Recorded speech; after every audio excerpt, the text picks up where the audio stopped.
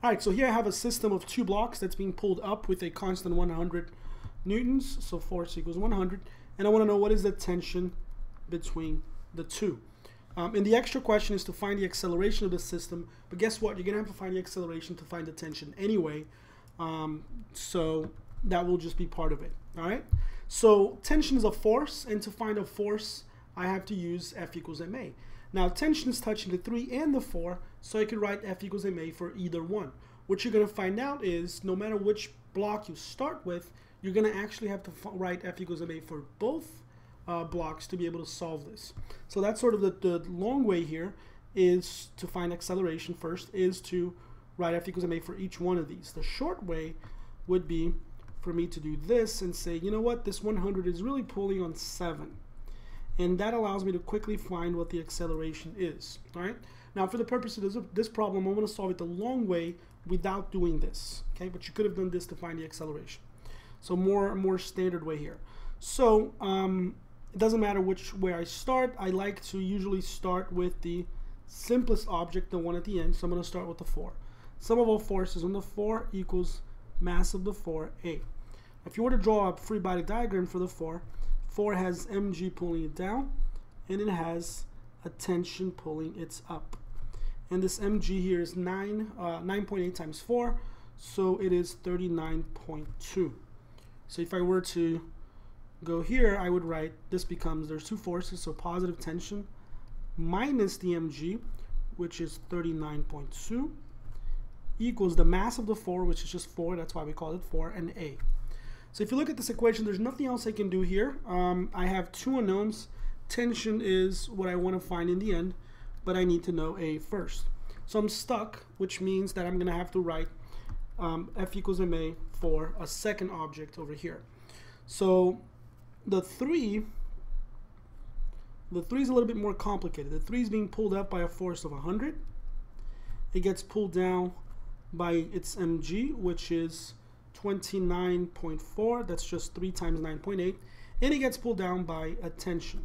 And notice that this tension here is the same as this tension because they're both just this cable right here.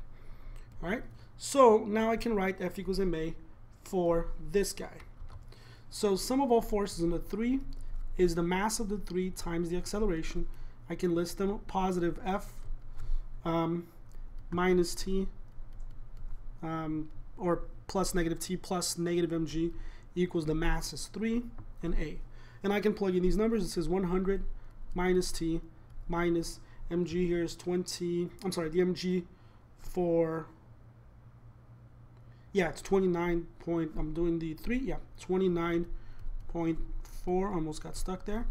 And if you combine this, you get that this is 70.6.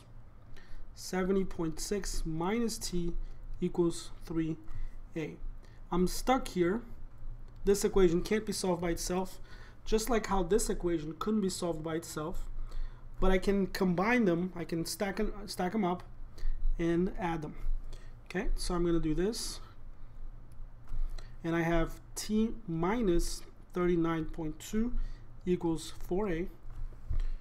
And if I add these equations, I get, you add everything on the left, so the t's cancel, and I have 70 minus 39.2, which is 31.4, and on the right side, I have 7a.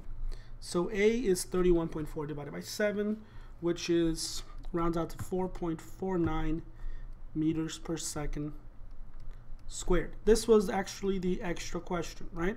Which you have to get to be able to find the t. Now, how do I find t? I can plug this a into either this equation or this equation. Either one of these two, they're here stacked up.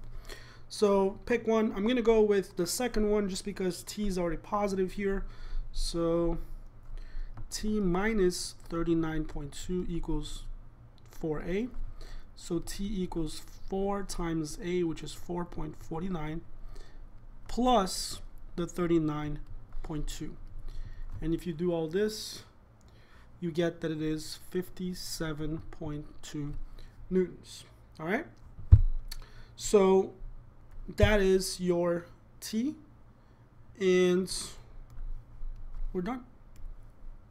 Hopefully you got it.